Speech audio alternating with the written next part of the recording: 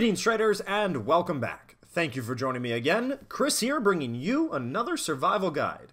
In today's discussion we will be talking about commodities as it pertains to trading, of course. We'll talk about how trading commodities work as well as what the most traded commodities are, and talk a bit about how the commodities market works and operates. That way you can decide if trading commodities is right for you, especially if you plan on passing that Gauntlet Mini. It is important to be aware of all the different opportunities that you have available to you, even if you don't realize they're right in front of you. But without further ado, let's dive on into it and get on going talking about some commodities.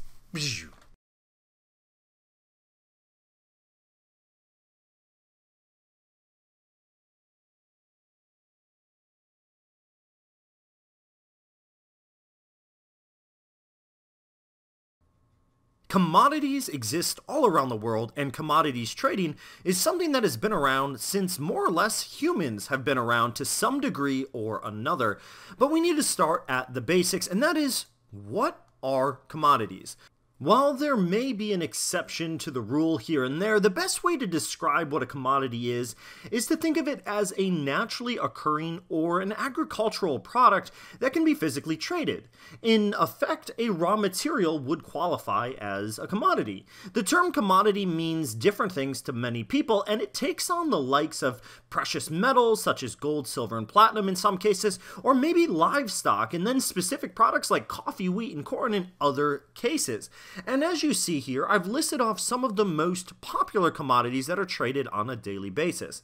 We have crude oil, we have coffee, everyone enjoys a cup of joe, we have natural gas, a way to power our homes in the Northeast, we have gold, one of the most precious commodities of all time, we have wheat, something that is in most foods, then we have cotton, what our shirts are made out of, we have corn, once again, another staple food item, sugar, once again, something found in just about every food source, especially if you like your cookies. Then we have silver and copper falling into that gold and precious metals category as well. These are some of the most popular commodities that are traded on a daily basis. The characteristics of the commodities market have remained relatively untouched for hundreds of years. We can go back as far as the 19th century when farmers in America began to use what we now term as forward contracts to sell their agricultural produce such as wheat and corn. Now, this was in effect a futures agreement that was made between the buyer and the seller to deliver a specific commodity at an agreed upon price at a future date. Hence the name, the forward contract, because it was forward in time.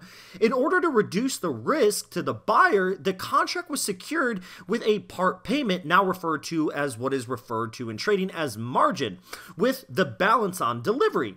In effect, the risk of non-delivery was reduced and the seller was incentivized to follow through with an agreed upon transaction.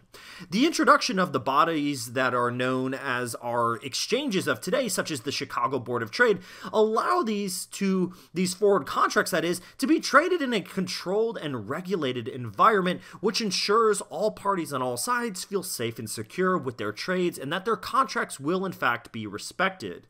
Even today, it is the exchange which provides a platform on which to trade the full range of commodities futures, which is central to the overall system itself. The exchange regulations and structure provide confidence and certainty for both buyers and selling, and that helps reduce what we refer to as the systematic risk. Let's take a moment to talk about how commodities trading works. In the minds of many people, there is a big difference between stocks and commodities, when in reality, there's minimal difference. You are simply buying and selling individual items, whether they are precious metals, shares, coffee, oil, or gas. While some of the more traditional commodities markets may still offer a physical area in which to trade, the vast majority of exchanges today are virtual, as with most trading. That means that most of the trading done in the commodities market sector is done exactly the same way as most of us already trade on a daily basis. It is safe to say that the trading of commodity futures is an integral element of the commodities market for both speculators and those looking for physical delivery of specific commodities. While many people people frown upon the activities of some speculators, in reality, it's the speculators which add a huge degree of liquidity to these very active markets. So speculators play a huge role in the commodities markets. If you consider a commodities futures exchange as an information exchange, all of the opinions of those buyers and sellers, traders and speculators comes together to create a fair price for individual commodities and futures and derivatives. The top 5 exchanges for commodities trading worldwide are listed here. We have the London Metal Exchange, which is the world's largest exchange for options in metals. Then we have the Climax Exchange in the Netherlands, which is popular for energy contracts and environmental commodities. Then the good old Chicago Mercantile Exchange, which we know as the CME, which provides futures and options on a range of commodities. Then we have the New York Mercantile Exchange, which once again is the physically largest commodity futures exchange in the entire world. Then we have the Dubai Mercantile Exchange, which is the largest energy futures exchange in the Middle East. The different types of commodities available to trade are generally subcategorized into these 6 main groups. The first being the agricultural section, which is often described as grains, food, and fiber. The agricultural commodities market is absolutely huge. It takes in corn to oats, soybeans to soybean oil, wheat to milk, cocoa to coffee, sugar, and just so much more. Pretty much anything that can be grown is going to be classified as an agricultural commodity. Then we have the livestock/meat commodity sector. The livestock and meat commodities market is very active and tends to hold and revolve around a relatively small number of commodities, which includes feeder cattle, lean hogs, live cattle, and pork bellies. That's about it for the entire category. This area of the commodities market is often impacted by consumer trends as well as animal disease outbreaks. So while it may look like a boring subject, the livestock and meat futures themselves can be a lot more volatile than you might think. Then we have the energy sector. The energy commodities market is one of the most active, taking in everything from crude oil to natural gas, heating oil to propane, and just so much more. The price of oil always takes the headlines with an interesting two-way pull. On one hand, OPEC is controlling member output to support the oil price, while on the other hand, we have a switch to green technology and fuel, which is also reducing the demand for oil. If we think about this with our current push for electricity, powered items like Elon Musk's Tesla, this is not hard to understand how it's a very weird paradigm, because as things become more scarce, generally their value does increase, but at the same time we're also working away from the desire to use coal and fossil fuels themselves. Then we have the forest products category, and while you might assume that the forest product commodities market is fair game for lumberjacks but nobody else, we can think again quite quickly. Trading of commodity futures in hardwood pulp or softwood pulp and random length lumber is a lot more popular than most people realize, so another one to be aware of. And then finally we have metals. We have metals and precious metals. In the metals, the London Metal Exchange dominates the metals commodity market, taking in the likes of lead, zinc, tin, copper, aluminum, aluminum alloy, nickel, cobalt, and so much more various metal options that are traded on a regular basis. And the demand for aluminum and steel is something that isn't shrinking anytime soon as the world's population continues to grow, and the growth of the world's population does result in required more building materials, which is where metals can come in as well. And then the precious metals category is going to be your things like gold, silver, palladium. All of these are going to be the precious metals category, and naturally it's not hard to understand how this is also a very attractive sector to be interested in trading as well. There are 2 main categories of investors when it comes to futures trading with commodities. We have the commercial investors. Now, the commercial investors are going to be the investors that are using the futures market to guarantee a constant supply of a particular product, such as, say, crude oil. The commercial investors are generally looking to take delivery on their product. Then we have the speculative investors, which is what all retail traders generally fall into. The retail traders are out here looking to trade and make a profit based on their speculation on whether price is going to rise or fall, but they're not actually looking to let that contract go to the delivery date, to the settlement portion, and actually take delivery on all those barrels of crude oil. Instead, they're just looking to make money on the value of the the crude oil rising or falling. Here we have an example of a futures commodities contract specification sheet. This shows us all of the information that we need to know for anything that we're interested in trading. The first thing to pay attention to is going to be what we're looking at, and that is going to be a crude oil futures contract for the October 2020 series. Then we need to see what the contract size is. This is going to reference the number of barrels of crude oil that one contract represents. So one contract represents 1,000 barrels of crude oil. Then the contracts is going to represent how many we choose to open. In this example, we have 2 open, which means we now have control over 2,000 barrels of oil. The value of 2,000 barrels of oil is generally what a speculator is interested in. They're interested in whether or not that's going to rise or fall and are making a decision in that nature. Then we have the price of each barrel followed by the notional value, because the notional value is going to be our 40 times the number of barrels that we have control over. 40 times 2,000 is going to give us our $80,000 value, so we have $80,000 of market control.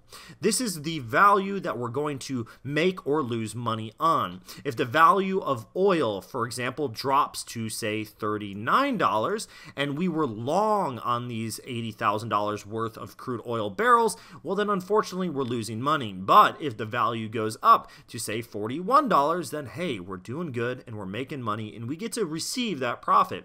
And here's the better part. Because of margin, we actually don't have to have $80,000 to be involved with this position or to reap the rewards of being correct with our analysis. Instead, we have to do what is called margin. And with margin, this is like a down payment. It is going to generally be somewhere around 10%. So 10% of our $80,000 means we need $8,000 in order to control that $80,000 of crude oil. The margin is also going to be limited into categories of initial margin, which is how much we need to open the trade, and then maintenance margin, which is how much we need to keep the trade going. If we fall below the $6,000 limit here, then the broker has the right to either close our position out or tell us, hey, you need to bring your account back up to the initial margin to keep the trade going, or we will close it out. There are many advantages to investing in commodities, but we're going to cover just a few. And the first is the fact that it is a hedge against inflation. Many commodities can offer a hedge against high inflation, with gold historically seen as a safe haven because commodities are valued in dollars. And naturally speaking, when gold rises, the dollar falls and vice versa. So investing in commodities can provide us a hedging opportunity. Then we have the portfolio diversification aspect. When investing in commodities directly or indirectly, this offers a very useful form of portfolio diversification in many ways. Not only does it help to balance long-term returns, but it can reduce volatility if we do so. Then we have potential high returns. There is an argument to suggest that the ability to invest directly into commodities reduces traditional risks associated with equities, such as management risk. As a consequence, there is potential for increased returns. Then we have number 4, which is less manipulation. The fact that there's less manipulation has to do with an argument that says the commodity prices can't be manipulated as much because they're more powered by the simple supply and demand formula than other markets out there, which means less manipulation and more predictable moves to some speculators. Now comes the potential disadvantages, with the first being potentially high risk. Now you can see this as what you will, but in order to have a high reward, we do generally need to increase our risk. Number 2 is going to be close correlation with the worldwide economy. On the flip side of the argument, suggesting that commodities are a hedge against inflation, they are also very correlated to the worldwide economy. In the event of a downturn, such as the one that we had in 2008 or currently, this would lead to a demand for the likes of oil and other commodities. So you can consider this a potential disadvantage if the economy is doing well across the world. You could argue that this may not be good for investments in commodities. Then we have number 3, which is going to be physical delivery. There are additional costs associated with the physical delivery of commodities, although in reality, the vast majority of commodity futures contracts are closed well before the expiry, especially in the case of a speculator. Trading commodity futures does have some notable aspects that I wanted to cover that are neither here nor there in terms of positive or negative. They are what you choose them to be. And the first is the fact that they are subject to leverage, which means leverage is something that is available to you if you so choose to trade commodity futures. Then we have diversification. Diversification is another beautiful aspect of trading commodities because even with futures, it does provide another diversified way to trade. And then market liquidity. In the futures market, the commodities aspect is very, very liquid. So this is a very promising aspect for us as traders because that means our orders will be filled when we want them to be filled. And then finally, it's also worth noting that they are sensitive, the commodities that is, to economic, political, and weather activity. Naturally speaking, if you're trading something that grows out of the ground, the weather can definitely have an impact on the production of that particular crop. So in conclusion, the commodities market is definitely something to be aware of, or at least be more informed on, even if you decide that it isn't right for you. But if it is right for you, then I am glad that I was able to provide some potentially useful information for you as you begin your journey in the commodities market. It's a very liquid market with a lot of opportunity out there, as well as a lot of potential for any trader out there, especially those of you that are working on your Gauntlet Mini. But until next time, folks, please click the like and subscribe button down below because I appreciate you for doing so, and I will see you in the next one when I bring you some more information. Thanks, you guys. I will see you soon. Bijou.